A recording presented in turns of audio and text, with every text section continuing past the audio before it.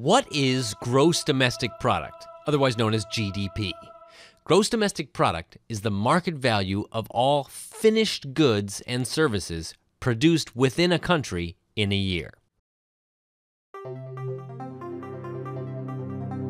Think about the economy like a giant supermarket filled with millions of goods like dresses and washing machines and services like dog walking and massages. Every time a finished good or service is sold, we ring up the price. At the end of the year, we ring up the total. That's the GDP. Let's look more closely at some of the details. Notice that we said GDP is the market value of all finished goods and services. A finished good or service is one that will not be sold again as part of some other good. When a bakery buys flour, eggs, and butter, we don't count these sales in GDP because these goods aren't finished. They are intermediate goods that, when combined, will become a finished good, a cake, for example. But if a consumer buys an egg to make an omelet, the egg is a finished good because it won't be sold again as part of some other good. In other words, our GDP supermarket is like a real supermarket. At the GDP register, we ring up the eggs sold to consumers and the cakes, but we don't ring up the eggs the baker used to make the cake. There are also goods that are used to make other goods but are still considered finished goods. These are called capital goods. If Caterpillar produces a tractor and sells it to a farm, the tractor is considered a finished good.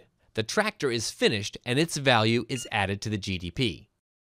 Although the tractor is used to make other goods, it won't be sold again as part of another good. So the tractor is still a finished good. The GDP is the market value of all finished goods and services produced within a country in a year. GDP only counts production. If an old house is sold this year, that doesn't add to GDP since the house wasn't produced this year. Only the sale of new houses add to GDP.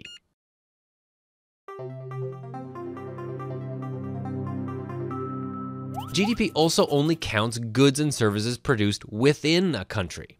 If you buy a bottle of wine imported from France, that adds to France's GDP, not to US GDP. On the other hand, a computer produced in the United States and exported to France adds to the US GDP.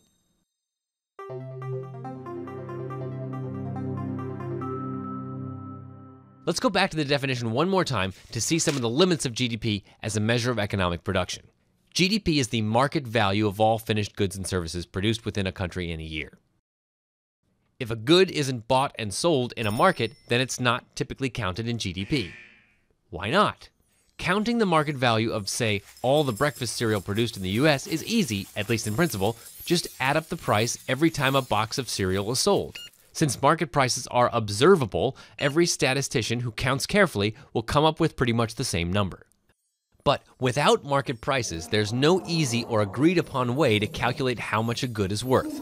Polar bears, for example, aren't counted in GDP.